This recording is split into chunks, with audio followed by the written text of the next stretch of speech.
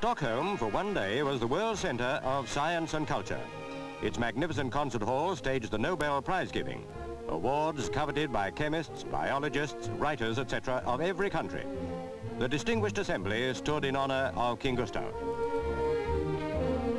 Much interest centred on 3 French professors whose researches into molecular biology may well be the beginning of a breakthrough in cancer treatment.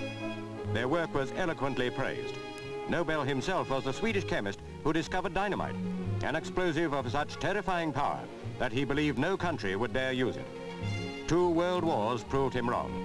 However, the prizes awarded since 1896 bear his name. He left the bulk of his immense fortune to finance them. Professor Monod, one of the 3 biologists we have mentioned, received his award. And how pleasant it is to know that science, even nowadays, largely devotes itself to works of peace. Later, it was on with a dance, with everybody of importance in Stockholm at the great ball in the town hall.